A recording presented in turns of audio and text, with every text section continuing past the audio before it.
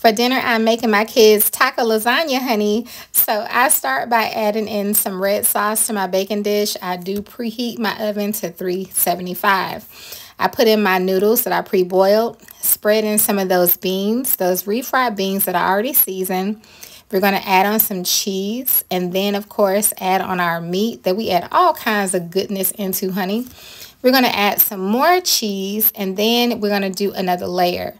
So once we add our noodles, some more beans, we're going to add the rest of that meat, and then we're going to also add on more cheese. Now, also feel free to add in what you like.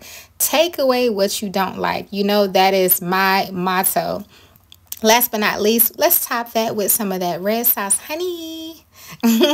A little bit more of that cheese. Let's add some more of that tomato and some fresh cilantro. We also added on some olives, and we popped it in the oven on 375 uncovered.